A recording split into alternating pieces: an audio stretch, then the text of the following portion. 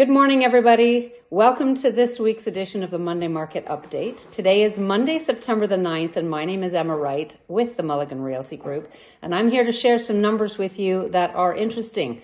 Okay, so summer is over, and kids are back to school, and everybody's back into the routine a couple weeks in now. The numbers reflect that for sure. So good news with Bank of Canada reducing the rate to 4.25 basis points. That's super. We expect and forecast and speculate that will continue to take place until the end of the year. New listings into the numbers now. So new listings doubled since last week. So last week we were at 128. This week we have 256 new listings. Okay, so that's double. Last week we had 49 conditional sales, and this week we are at 73 conditional sales. Properties are selling. It is a more balanced and buoyant market now.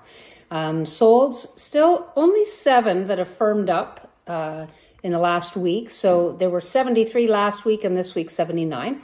And then our price decreases.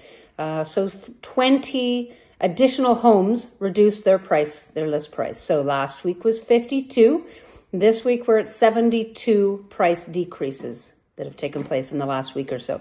So very interesting. Yeah, reflective of seasonal timing in terms of that activity, new listings. We are into the fall market. So if you want to have any assistance with respect to guidance and navigating the process of selling or purchasing your home, we urge you to reach out to our team here at the Mulligan Realty Group.